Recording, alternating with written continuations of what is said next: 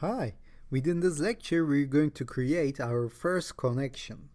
So first of all, let me save this file as a Python file. I'm going to call this my socket. You can call it whatever you want, like my backdoor or my Trojan. It really doesn't matter. Okay, and of course we have to import the socket library as well. And this is not color coded, so maybe I forgot to put .py. Yeah, I have to put .py in order to specify this is a Python file only. So now, first of all, we're going to have to create our own instance for socket class. And after that, remember we have to specify the AF INET and the port number and the IP number of the Kali Linux. So let me show you how to do it. I'm going to call this instance my connection, and this is going to be derived from socket, this one, dot, and again socket dot socket. Okay?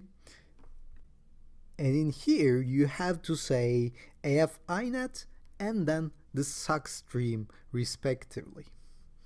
So remember, we have seen this in the documentation. We have to specify the family address and then the way of sending the data.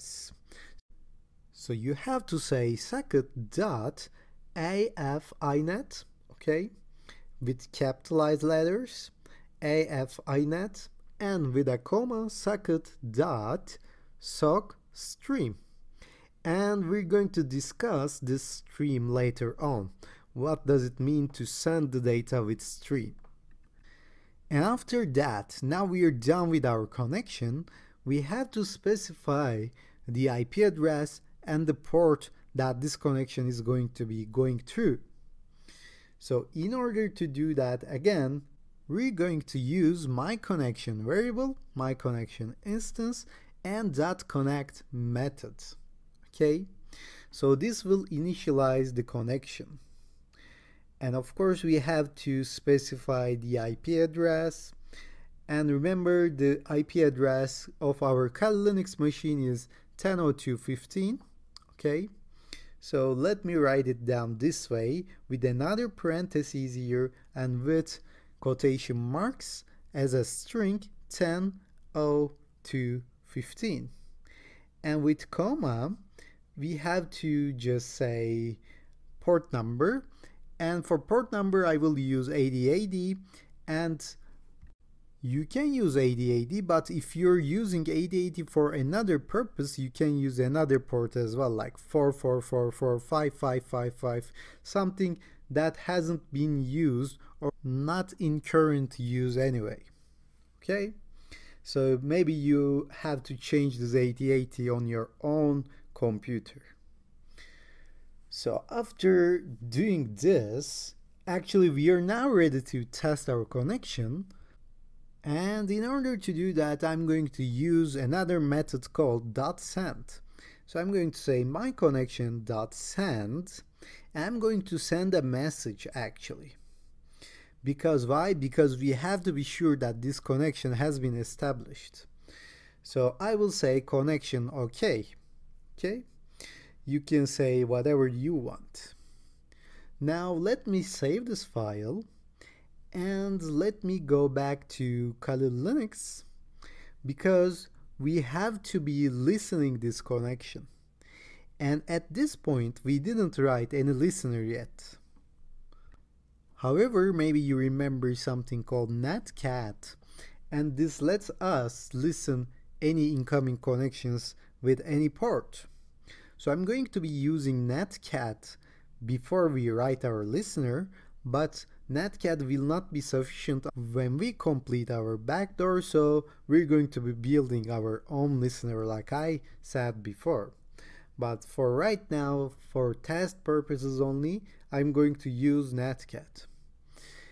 And in order to use netcat, you write nc, okay, and if you do --help or -h, it will show you the documentation, and it's very easy to listen on incoming connections.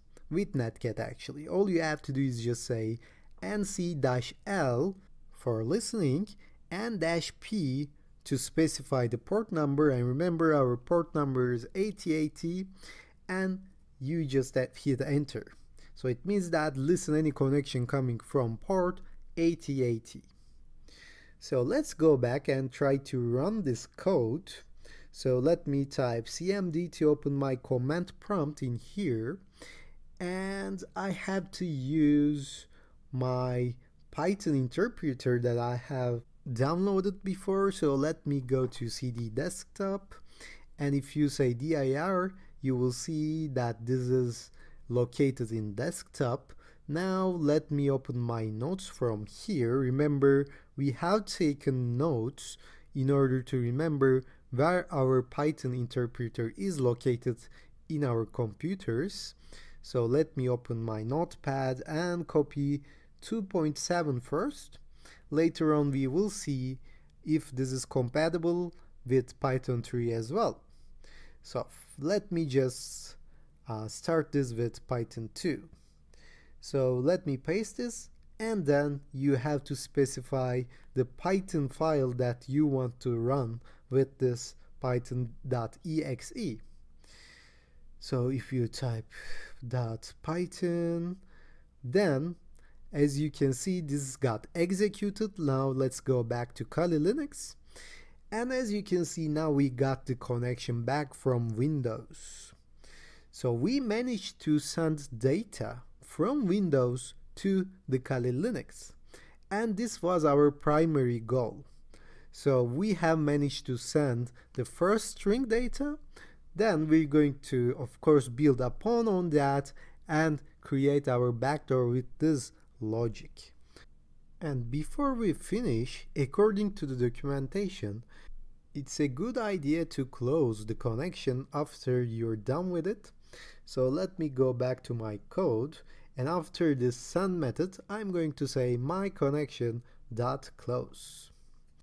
After that you can save this file, and we're going to stop in this here, and within the next lecture we're going to see how we can execute commands that are written in Kali Linux, but we're going to execute them in Windows machine.